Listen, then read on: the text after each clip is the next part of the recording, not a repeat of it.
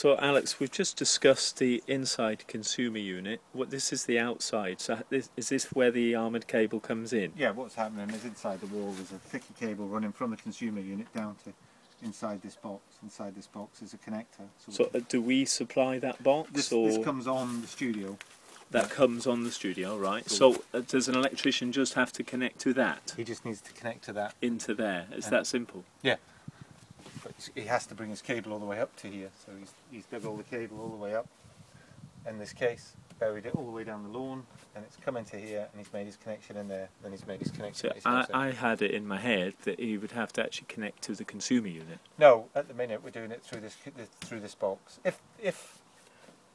If you had a really long run, say the studio was 60-70 metres from the house, regulation would state that this thick cable, it would need to be a really thick cable. You'd be probably getting up to 10mm cable.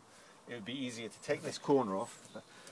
If you take these caps off here and here, this corner will just off. Okay. And you can run straight into the. So the consumer unit is visible once the corner's taken off? Yeah. So there's a conduit, and you can feed your cable, your armoured cable, straight into there. It's a little bit more work, but then it will comply with regulation. This complies with regulation because the cable that's running from here to the consumer unit that we feed is big enough. Right.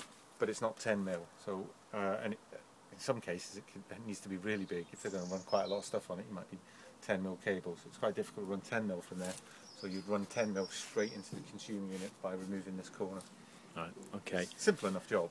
And we just noticed there's a piece of white plastic down here running. Is that a coax? Yeah. So when the customers asked their electrician to put this in, he's got this little conduit here running in with some coax cable, and for the internet and the TV. I think they're running a TV in here. It's a gymnasium. I've got an idea they're going to put a TV in here, and so they've put the air. Right. They've just ran it up the same trench. Right. Okay. Well, that's great. Thank you.